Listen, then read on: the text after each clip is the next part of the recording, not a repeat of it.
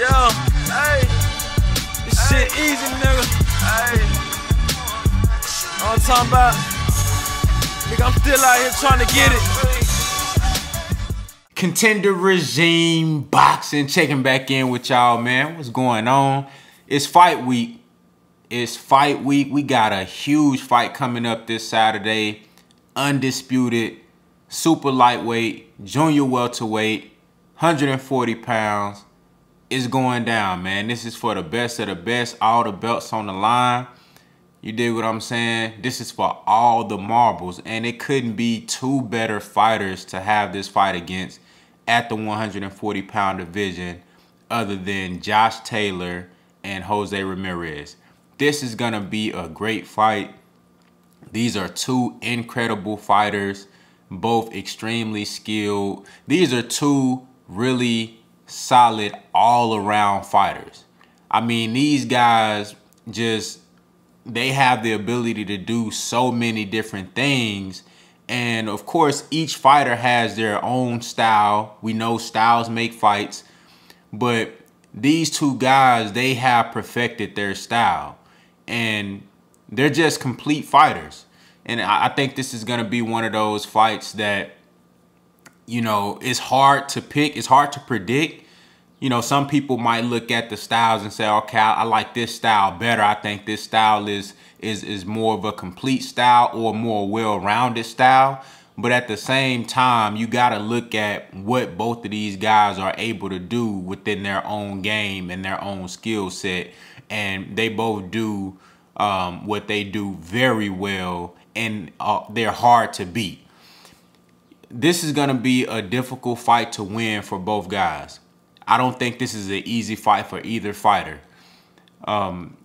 Let's talk about Jose Ramirez. Jose Ramirez is an incredible combat inside, you know, come forward fighter, pressure fighter, very active, throws a lot of punches, extremely strong. I love how he goes to the body. He never neglects the body in fights. He always makes sure that he puts his work into the body and, you know, makes those deposits, and they normally pay off by the end of the fight. Jose Ramirez has a really good jab when he works his way on the inside. I love that. He's going to have the reach advantage in this fight. I believe he's at 72 while Josh Taylor is at 69.5. So even though he's a come forward fighter, that reach advantage, I think, will work to his advantage. It's going to help him out a lot to be able to use that jab as a range finder as he's working his way on the inside, kind of like a blinder, similar to how Earl Spence uses his jab as he comes forward. I think that's going to be really, really beneficial to him in this fight. I love Jose Ramirez's his ability to fight off of instinct in the exchanges. Anytime there's an exchange, I like Jose Ramirez's chances to come out on top in that exchange because he has great instincts and he throws really good straight punches. So a lot of times while guys are throwing looping left hooks and overhand rights and things like that, Jose Ramirez, he eating. He getting with you straight up. You know what I'm saying? He throwing straight punches and they get to you quick and they very powerful. He has a low center of gravity, even though he's 5'10", which is pretty tall for 140 pounds. Josh Taylor is also 5'10", but Jose Ramirez got a low center of gravity. He know how to get low and really dig with those shots to the body and to the head. He has a really good chin for what we've seen. I haven't really seen him take a lot of big shots from a big puncher. Josh Taylor is a pretty big puncher. So that's going to be interesting to see how he's able to take Josh Taylor shots. Jose Ramirez is a big puncher himself. Both of these guys have great power. You know, for that division, they have really, really, really, really good power. You know what I'm saying? So I really like Jose Ramirez's his pressure fighting game. You know, it's impressive because y'all know I love when a fighter can put both physical and mental pressure on a guy, because it makes them do things that they don't want to do. If they're not equipped to handle that type of pressure, it makes them do things that are uncharacteristic, which normally leaves them open for shots. You know, it leaves them open to be put in positions that they don't want to be in. You know, so that Jose Ramirez is going to be tough to beat. Josh Taylor, an extremely skilled fighter. Extremely skilled. I think Josh Taylor might be a little more well-rounded simply because the hand speed, the ability to come forward and fight with good pressure, using the jab just like Jose Ramirez, but he just has more of a boxer puncher style. He can come forward, he can box off of the back foot. He has great hand speed, great power for that division. You know, he has great ring IQ. Both of these guys have high ring IQ, but Josh Taylor, his ring IQ and his ring generalship is just on another level. I like how Josh Taylor is able to control his opponents. You know, he outthinks his opponents. It's crazy because when you're in there with a guy that has so much physical abilities with the power and the speed, combination ability, different things like that, and then on top of that, they have the IQ advantage where they can outthink you and you know, make you do things that they want you to do, just pretty much control you in the ring. That's really tough to beat, and that's how Josh Taylor beats a lot of his guys. If you go back to the Regis Prograis fight, which was a very close fight, and I think between the two fighters, that's probably the best win. In my opinion, I think Josh Taylor's win over Regis Prograis is probably the best win between the two fighters. And you know, Regis Prograis is a extremely skilled fighter as well, and he's a thinking fighter with good defense, good head movement, good counter-punching ability, has power, hand speed. But Josh Taylor, even though it was a very close fight, Josh Taylor was able to, in the championship rounds, he was able to control Regis Prograis for the most important moments of that fight, the most important moments of those championship rounds, in order to separate himself and get the victory. You know, he really controlled the pace in that fight. He made Regis Prograis be defensive when Regis Prograis should have been offensive.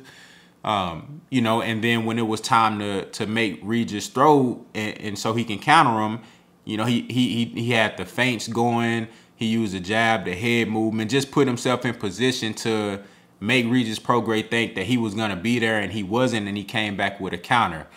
Josh Taylor is a southpaw, so that's going to be something different for Jose Ramirez to adapt to in this fight. I don't know Jose Ramirez's history with fighting southpaws. I don't know how comfortable he is with fighting southpaws, but you know, Josh Taylor being not just being a southpaw, but being an extremely skilled southpaw who has a great jab, who can throw every punch in the book, who can fight on the inside, he can fight on the outside. I really see Jose Ramirez, even though Jose Ramirez has the reach advantage, I really see this being a fight that's fought pretty much in the middle of the ring for the most part, because Jose Ramirez will be coming forward with that jab as a rangefinder trying to get on the inside. I see Josh Taylor boxing off of the back foot for most of the fight, at least trying to, you know, box off the back foot, circle around and counter as Ramirez is coming forward trying to get to the inside. But at some point they're going to meet at the middle of the ring and just really get it on. I think this is going to be one of those half chess match, half dogfight type of fights. You know, you're going to see in some points where Ramirez is coming forward, you know, trying to use head movement and feints, trying to go to the body to get Josh Taylor to open up. And then you're going to see points and times where Josh Taylor is having success boxing off of the back foot. And then at some point they're going to meet in the middle of the ring and you're going to see a counter punch extravaganza. You're going to see just skill versus skill. Josh Taylor is also a great body puncher. I think you're going to see a couple of knockdowns in this fight. Somebody going to get hurt in this fight. I don't know if there is going to be a stoppage. I wouldn't rule it out at all because both of these guys let their hands go. I can't really see either guy holding back in this fight. With everything on the line, with it being undisputed, like I said, these two undefeated guys, both of them are strong. Both of them throws a lot of punches, and they are both offensive fighters. Even though I feel like Josh Taylor is probably the more well-rounded guy little better defense, little better head movement. He's just a little better with the overall boxing ability. I don't really see him being very defensive in this fight. I think he gonna try to go for the gusto. And the same thing with Jose Ramirez. That's why you're gonna see this fight. This gonna be at some point. This is gonna be a middle of the ring phone booth type of fight. You know what I'm saying? And it's gonna be exciting to watch. Nothing but fireworks. This is an extremely hard fight to predict. History will tell you that the boxer, the guy who is better boxing off of the back foot, will have the advantage over the guy coming forward. History will say that, but that's not always the case. You know what?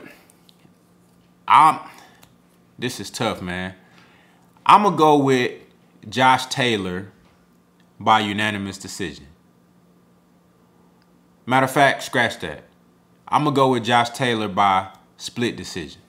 I think it's going to be a very close fight, and I think one of the judges is going to give it to Jose Ramirez. And rightfully so, because it's going to be that close of a fight. I'm going with Josh Taylor by split decision. Split decision victory in an extremely close fight with 1 or 2 knockdowns. It might be a knockdown apiece on both sides. But this is going to be a very good fight. And, man, this is a hard one to predict. This is a hard fight to predict. You know what I'm saying? I'm going with Josh Taylor by split decision. I can see a stoppage either way. I can see Josh Taylor. I can see Jose Ramirez getting to Josh Taylor and stopping. That's possible. I can see Josh Taylor overwhelming Jose Ramirez with the combinations and the hand speed and the IQ, landing the right shots at the right time and stopping Jose Ramirez. That's possible. But I'm going to go with Josh Taylor by split decision, man. Y'all let me know what y'all think down in the comments. How do y'all see this fight playing out? Who you have winning and why? And really break it down for me, because I'm interested to see how y'all assess this fight. You know, because I went back and forth looking at film, and I'm like, man, this is truly a 50-50 fight, and it's truly an undisputed fight. Whoever wins this fight is the best fighter at the 140-pound division. I'm excited to see them either defend their undisputed crown one more time versus somebody else, or go up to 147 and cause hell. You dig what I'm saying? But y'all let me know what y'all think down in the comments, man. Contender regime, boxing, I'll holla at y'all boys, man.